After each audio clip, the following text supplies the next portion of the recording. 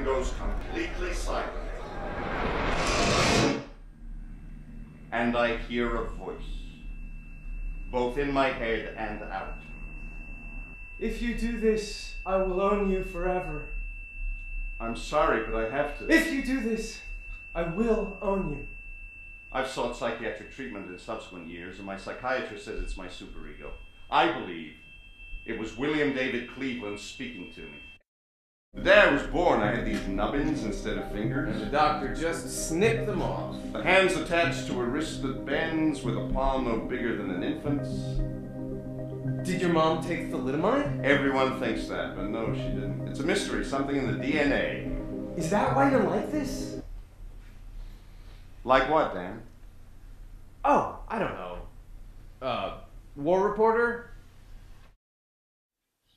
I am like you, like I said. Like you, I'll sometimes cry for no reason at all. Or I don't cry for months and months and months. Like you, I see flashbacks.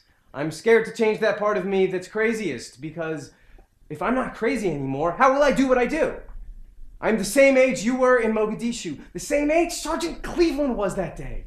I am cursed, too, just like you are. But you won't tell me what's cursing you? Because it can't compare to what you've been through.